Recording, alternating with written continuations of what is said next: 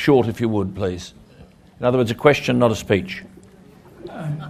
Hello, my name is Peter Kerr. I live at Mount Druitt in Western Sydney, and I listen to Alan Jones all the time on 2GB, and Alan's always talking about water in Australia, watering Australia. I'd like to build dams in the high rainfall areas, the Grafton, the North Coast, Fitzroy River, all around the wet areas, have big dams and have pipelines going across Australia to the drought and the inland New South Wales, Victoria and South Australia, Western Australia. And what's your question, Peter? Food and crops and all that. And your question? Do the same in other countries. Yeah. The government's spending no money on this watering business. Peter, just very quickly, sorry to interrupt you. Just what is the question, though? Well, I don't believe in... I'm on Mr.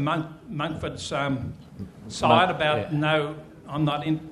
the climate's not changing and all that. We've got to harvest water all over the world. Well, so I don't know whether he would feel inclined to answer the question, but... Yes, right.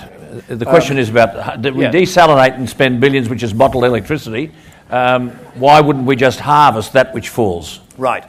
It always makes sense to make use of what the good Lord provides, and if you can put in dams in areas without doing too much environmental damage in those areas, and that is often possible. You've got a very large continent here. Putting in a few dams is not going to do that much environmental harm, frankly. Putting in pipelines, if you bury them and landscape them, you'd never know they were even there, and they're not going to hurt any of the creatures round about. So all of that can be done, because the point you're making, Peter, and it's a perfectly sensible one, is that water shortage here and elsewhere in the world, which is a growing problem, though not, I have to say, in Scotland, is a simple engineering problem on a large scale. With goodwill and with careful environmental management and design, then you can take a number of approaches to harvesting water. One thing I can tell you, after my researches into the Australian climate, is that there has in fact been no trend, upwards or downwards, in rainfall in Australia across the whole of the last 100 years. So even though some areas will have experienced drought, overall the rainfall pattern is more or less as it always has been. And so yes, if you husband those resources, this is after all, broadly speaking, a desert climate, you need to husband your water resources very carefully. A certain amount of money diverted away from all this UN fancy pants nonsense and towards making sure that the Australian people have enough water to live on and grow their crops on makes eminent good sense, and I congratulate you, sir. Well, the gentleman up the back there. Yes, thank you. The gentleman up there. No, right at the back. We're being geographically fair here. Yes. Just a question to both gentlemen. There seems to be I'll call it a myth anyway, that the planet is fragile. I've seen some sort of articles about that. One in particular was a book called Reading the Rocks. I've forgotten the name of the scientist, but I'm sure that probably you gentlemen might know. I think it was a Scandinavian female geologist, which leads me to believe that the planet is actually not that fragile. Would either of you care to comment on that piece of sort of myth, I suppose? That the geologist will do that, I hope. We've had 5 major mass extinctions of life, from which we have recovered, and life has taken off after those mass extinctions. Every time a species shuffles off, there is a new ecology created for another species. The second thing is that 2 of the 6 major ice ages were at the equator and at sea level. The planet was a snowball. We recovered. This planet is incredibly resilient. It is dynamic. We have been hit by things out there many, many times. We have had pandemics right through life, and this planet keeps ticking. And the reason why the planet keeps ticking is we have constant recycling of material on planet Earth. And the difference between this planet and all other planets in our solar system, and possibly others, is that we have the one ingredient to make this planet dynamic and to have life. And it's called water. Well done, Peter. Over there, yes. Just over here on my left, yes. The person with the hand up.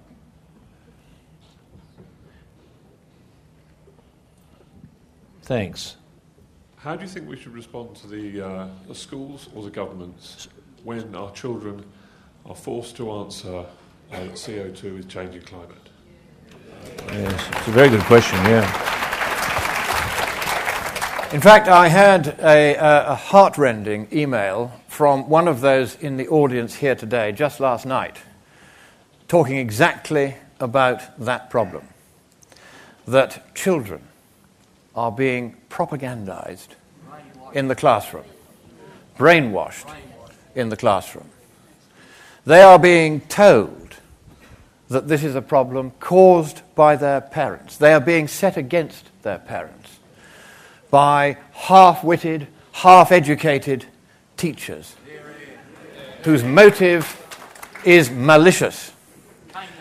And somebody is saying, cane the teachers. And it's very difficult to know how to deal with this. I mean, that was the ground on which we were able to attack Al Gore's horrible movie in the High Court in London in 2007. Because the British government was going to buy, at full price of $20 a whack, 5,000 of these horrible movies, and it was going to send one to every school in England, which was then going to show it to every class several times. Now, we put a stop to that by hauling the government up into court, and the judge said, is there a law by which they can't propagandize people? And we said, yes, my lord, there is. It's the Education Act, 1996. And he said, 1986, I should say. And he said, and what does this act say? And so we said, well, it says that they aren't allowed to do propaganda on political grounds in the classroom. And how do we know what this law means? Well, sir, I said, I wrote it. Yes. Yes, this gentleman here, just in the front. Thank you, yes. Yes, sir, you. We need a gentleman just here. We'll just get a microphone. Thank you. Thank you very much. Good evening. Look, I had a talk with someone this evening before I came here, and she was babbling on about the ozone layer, and I reminded her, she's younger than me, that in the 60s or 70s, the US and Russia were detonating atmospheric nuclear bombs over the Pacific. And the ozone layer, somehow or other, for the last 30 years hasn't seemed to suffer, but she was, again, just out of the school system, and as far as she's concerned, the ozone layer was damaged irreparably. Now, I hope my answer to her was the right answer, because that's all I could think of at the time, that, you know, if it hasn't been damaged by a nuclear bomb testing going on, well, why is she so concerned about this ozone layer? And is that still an issue, that the people who are saying that climate change is happening, is that one of the issues that is still floating around, or have they really dropped that now? Right, that's a very good question. The ozone layer, I should explain, is up in the stratosphere. It's above the kind of climate-relevant part of the atmosphere. And it's a very, very thin, probably only a few atoms thick, layer of a particular form of oxygen that has 3 oxygen atoms bound together. And that can very easily be disrupted by certain chemicals, such as, and they're called chlorofluorocarbons, which, if they interact with these molecules, can break them apart into a 2-atom oxygen molecule and a single atom of oxygen. So that's what the worry about the ozone layer was, because the most energetic part of the sunlight that comes down from above is in the ultraviolet, and that tiny little kind of umbrella of ozone over us is one of the most effective ways of making sure that not too much of that very energetic ultraviolet light that can cause cancers and cause all sorts of other problems down here gets through. So that was what the fuss was all about. And by the Montreal Protocol, which was one of the first sort of global environmental actions ever taken, these chlorofluorocarbons were banned, and the ozone layer has been slowly repairing itself since, but far more slowly than they thought. And the reason why is twofold. First of all, we haven't been observing the ozone layer for more than about 60 years. So we don't really know how it waxes and wanes. We didn't even know it was there until the hole in the ozone layer until about 60 years ago. So we don't have enough records to really understand